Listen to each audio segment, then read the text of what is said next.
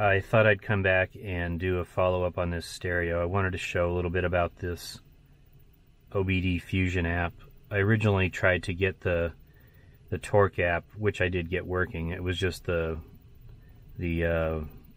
Bluetooth reader that I had that wasn't the correct one.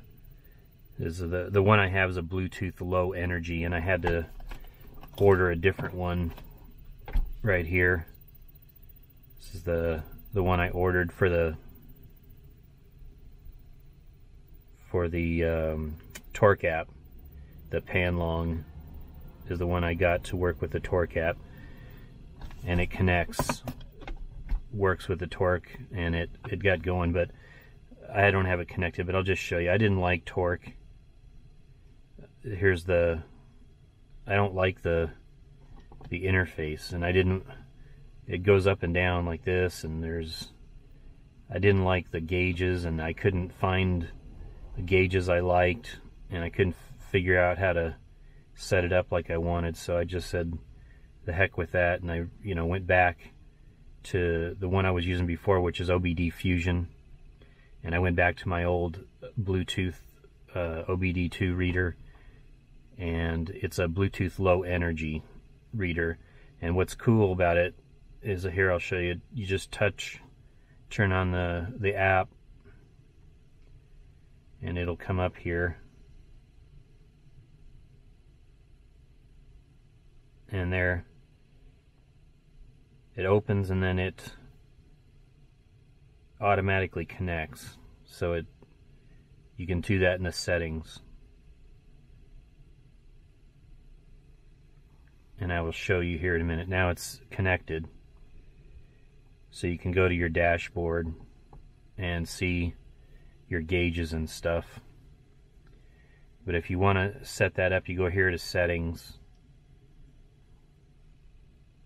Here, let me get the camera a little closer. Okay, so I had to move the camera a little closer. So here's the settings, and you go into communications right here, and this is how you set it up for automatically connecting. So you go to communications right here, and this is where you choose, and I have it on Bluetooth low energy right there. And I have regular Bluetooth, automatic car adapter, Wi-Fi, and a USB. So you just turn that off, and you go down here, and it says, don't have to mess with that. Start with last connected protocol, and connect silently. And you want to do this one here too, where it says try unsupported PIDs. And that'll be important later. I'll show you why. So you just get back out of the settings here, and this is your dashboard right there, and I will go into that. So you just push and hold display, I hit the wrong one, sorry.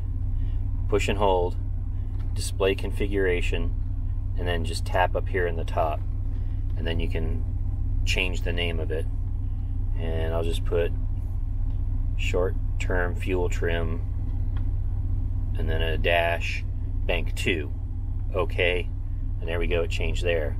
So those are short-term fuel trim, and then this one I want to change to the long-term. So I go display configuration, tap on the name right there, and it takes me to the different options here. So you go find your long-term fuel trim bank 1, tap on that, hit done, and then you can go right away up here and change it to long-term fuel trim, LTFT, T, okay, and then you go long-term fuel trim 1 on that one. So I have short-term on the left, long-term on the right, and you have to learn how to read these. You want them to be close to 0 as possible. They're gonna fluctuate. These are in the short term. These are like longer term. It's kind of like this would be your overall fuel economy, and this would be your instant fuel economy, as sort of an analogy. So go over here, display configuration. Tap on this, go to these, and then you want to do long-term fuel bank 2.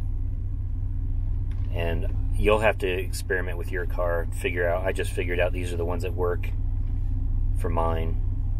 So hit done, and then that's long-term fuel trim bank 2, all capitals, long-term fuel trim, and then hit OK. So here I have long-term fuel trim bank 2 and long-term fuel trim bank 1, and you can see they'll change if you give it gas. But you want to do it kind of either when you're driving down the highway at a at a consistent rate and see what they are. And then I usually do the ignition timing. Tap on the name. You go over here, and then you just go through here and look. Ignition timing for cylinder 1. Done. Done. Hello. Done. So ignition timing for cylinder 1. Okay. So there's your ignition timing now, right here. So you have 19, and you can give it gas, and it advances. So you can put whatever you want in here. And then I usually have another screen for the misfires. Although it's not misfiring, so I probably won't bother with that right now. So that's how you set up a gauge.